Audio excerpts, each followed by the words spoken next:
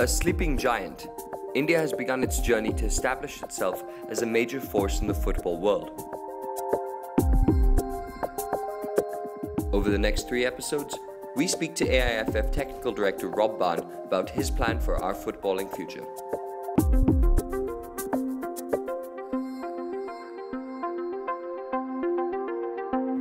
So today I'm sitting here quite literally with the man with the plan. His name is Rob Baan. He is the AIFF Technical Director, basically the man in charge. Rob, thank you so much for talking to us today on Total Football. Good morning. So you spent most of your time in Holland working with teams over there. How did you land up in India and why did you take the job as the AIFF Technical Director? Well, nearly 1.5 years ago I was invited to do a presentation about development, and after that they signed me for a 2-year contract to help to raise the level of football in India. When speaking to Scott O'Donnell earlier, we learned that you have written this master plan for Indian football. Can you briefly describe the key points of that?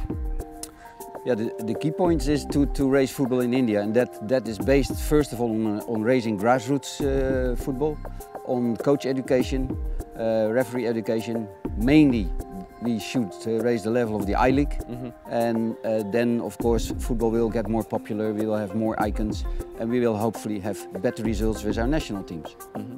One of the other points that we noticed is developing this, as you call it, the Indian style of play. Why is this important? Well, it's important because India has had many foreign coaches.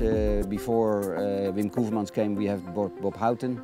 And what we find out is that although he had good results, that the style of play did not suit the quality of the Indian players. So we should look for a style which suits this culture, which suits, let's say, players who are not very tall. We have a problem with finding tall players, physical strong players. So we should play a more skillful game. Okay. And is this style of play going to be, is it just for the national team, or is this going to be implemented and embedded into club level as well? The national team is always depending on what's going underneath. So we have to start at the grassroots level, junior competition, there should we focus on.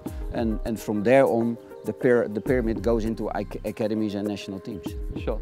The master plan also talks about developing a solid fan base, something akin to perhaps what we see in clubs, leagues around the world, like the Premier League. One of the major things we find as supporters of football and lovers of the game is that the style of play that an individual club plays is something that we hold dear. For example, in Arsenal and Barcelona will play the passing game, or the Madrids and Manchesters will play the more direct thing. Isn't having one style of play sort of detrimental to this? No, let there be no misunderstanding. Each club should have his own club culture and be very careful with that. And because of that, you build up different fan bases. So Manchester City, Manchester United, totally different fans. And that makes the competition more interesting because the fans like to compete and make already noise before the matches start. And so a fan base is first of all based on youth development, where parents start to be involved in football, know the club, and of course later when father plays in the first team, he wants his son to play in the same first team. So that's how you build up a fan base for your club, and they love the colors and they want to fight for it, you know. And that's something which is missing at the moment in India. Absolutely. And that has to be built up.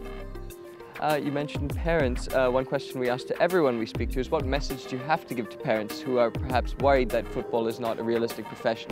We may know better, but they perhaps don't. So what message would you have for them? Well, at the moment we have the simple message that it is for kids the most fun sport that you can bring, because you need a small ball and you can play. You don't need anything else. Absolutely. And you can do it everywhere, on the street, on the field, on the beach. So it's easy to arrange and easy to play. And it's good for the development of the kids because it has all the elements. It's running, it's playing, it's sometimes fighting. You know, part of development of kids is that you want to be the best, the strongest, and in their whole future, football can bring a good income. So even now already in I-League clubs, players have a good salary, good income. We are not in track because we are very much restricted by financial problems and not enough support from the government. If the AIFF is able in the coming 10 years to implement the master plan, I can guarantee the success. If not, the success will never come.